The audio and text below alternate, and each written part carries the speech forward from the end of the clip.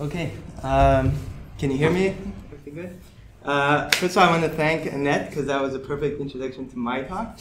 I want to go from there and look at the question of how can we provide and ultimately synthesize archaeobotanical evidence for the theory. But first, I want to emphasize the power of this theory because it strikes at the heart of the exchange between the Orient and the Occident in terms of knowledge, in terms of ideas, technologies. And it's relevant, as Marcos pointed out, to some of the big questions of social and economic history. Everything from how the Islamic conquests impacted the common person to the topic of Mediterranean trade and production. And in addition, from the perspective of agricultural science, tracing crop diffusion and genetic histories can contribute ultimately to crop improvement. And we can now even exploit ancient DNA from archaeobotanical remains. But to do that, we need to know where to look for useful specimens. And in this, I think Watson's theory can actually be a guide if all the available evidence is exploited. So the problem is that for all its significance, Watson's thesis has been accepted without serious challenge, to quote historian Michael Decker. And we heard some of that from Annette as well. So to evaluate, reject, or refine the Islamic Green Revolution, it's necessary to reconstruct the paths and timing of diffusion for each crop on Watson's list, region by region of the early Islamic empires. And in this, archaeobotany has the pivotal role. And in what follows, I want to propose a methodology for doing so. So when I say, the main way that I want to do that is looking at archaeobotanical first finds and studying them for their role in this theory. So when I say a first find, I mean the earliest instance of a species in the archaeobotanical record of a region. And this is different from a new introduction, which is when a species first becomes entrenched in the agriculture of a region. And that itself is not the same as an agricultural revolution, which is when the new crops and techniques not only become entrenched, but their long-term effect impacts society at large. And also my focus, geographical focus here will be the Levant, Bilad Hasham. And the theory behind the methodology that I want to propose is simple. First finds may indicate new introductions, but not necessarily. And new introductions may comprise an agricultural revolution, but not necessarily. So that being the case, first finds are a first step in identifying agricultural revolution. Watson did it with first finds from historical texts. Maybe he didn't look at all the texts he should have. But now it's time to do it with archaeobotanical first finds. Now I started thinking about how to interpret archaeobotanical first finds after a colleague, Oriam Michai, a master's student at Professor Ehud Weiss's. Oh, you guys are. That's strange. If you want. Okay. That's strange. We can change. Maybe. Wait, we can push there. No, wait. Yes. Sorry. Oh, whatever. We can be clear about it. Whatever. So she found several first finds for archaeobotany of the Levant in an assemblage from an Abbasid era assemblage from Jerusalem.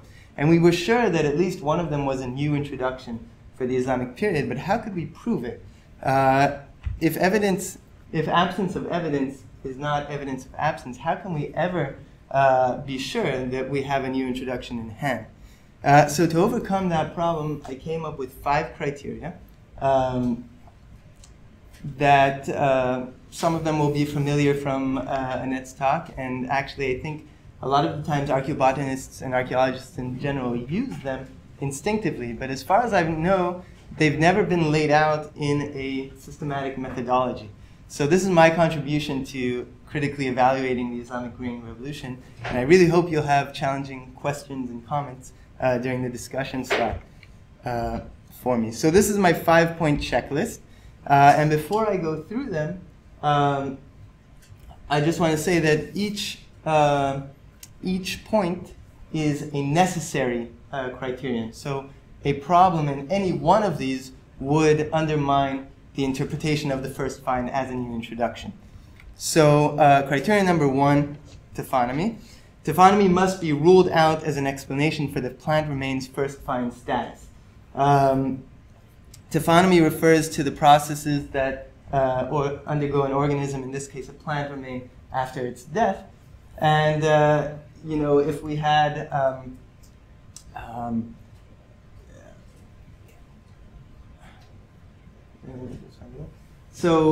if we had a case of unique preservation, and that's our first find, then we would question whether the first find is due to unique preservation or actually being a new introduction. So to overcome that, if we find other examples of that species preserved in later contexts under normal preservation conditions, then that would be good. Or if we found close taxonomic relatives in earlier assemblages, that would also overcome that issue. Criterion number 2, sampling and discovery. Discovery of the first find in question must not be attributable to superior sampling and recovery strategies. So, you know, small seeds are often missed in the coarse sieves of archaeologists and may not be identified. So, so it's important to have archaeobotanical assemblages for comparison that that have been systematically sifted for plant remains. And if your site is the first of the region in which that's done, you're going to have a lot of first finds, but they're not necessarily going to be new introductions. Identification and dating. Absence in earlier assemblages must not be due to the lack of taxonomic resolution of identification.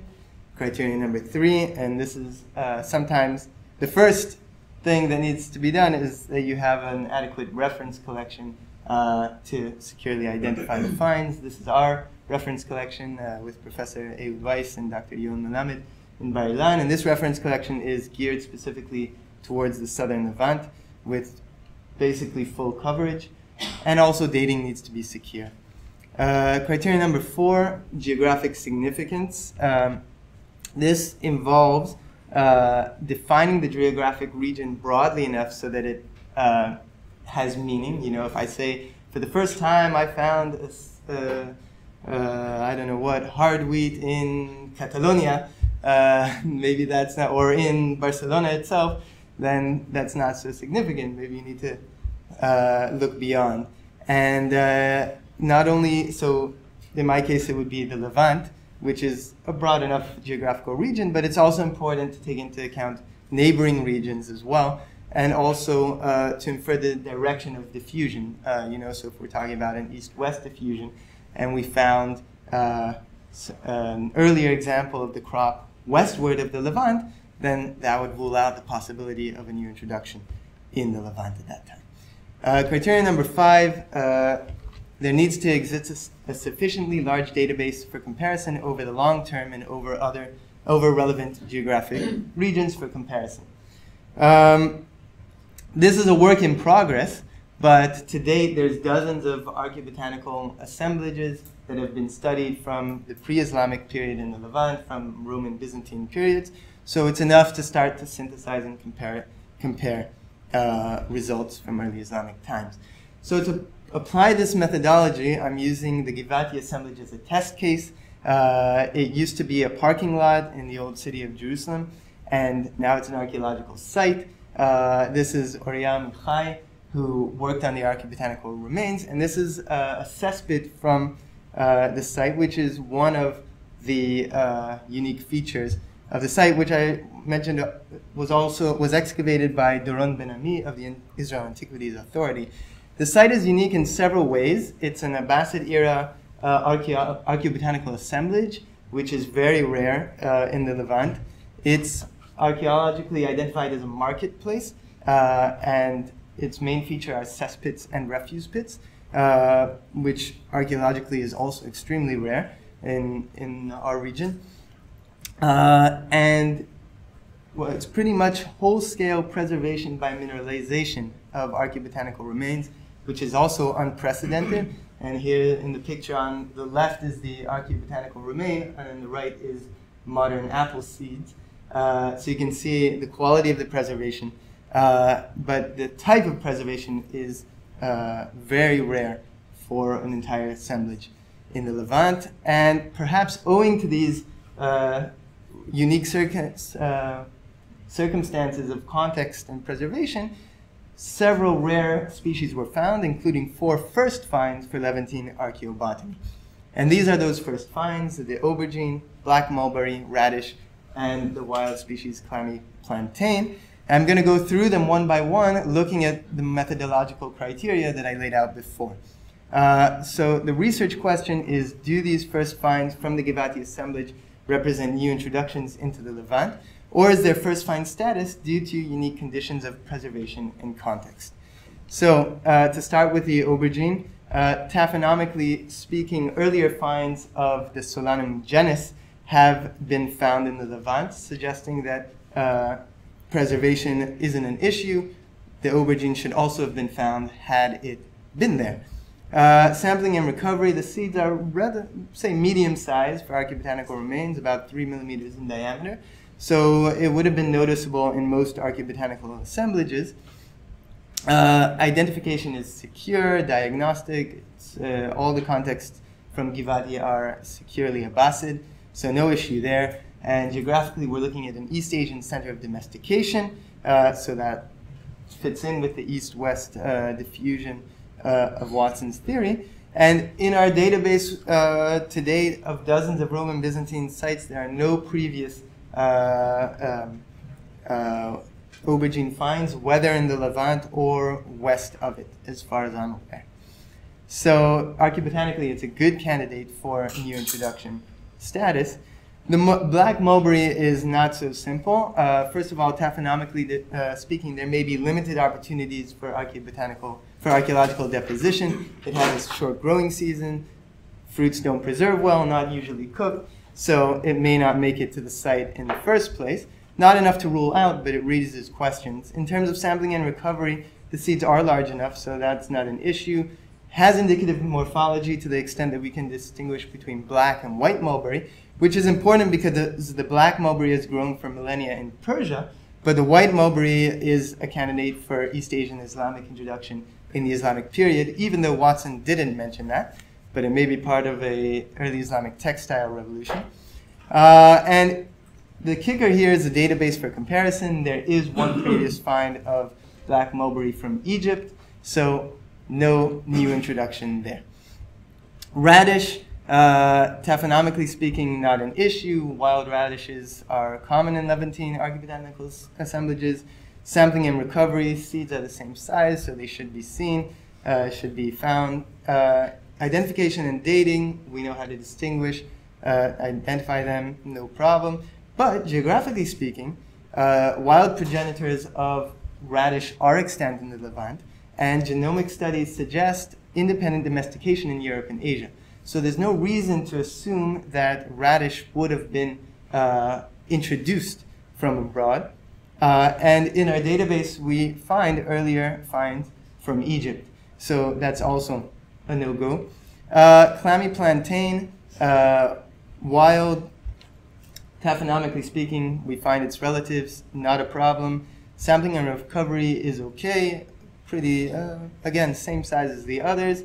However, Plantago afra, clammy plantain types, were previously identified in prehistoric sites. So although not definitively identified, it suggests that perhaps due to that they may have been there. So that's enough to cause an issue.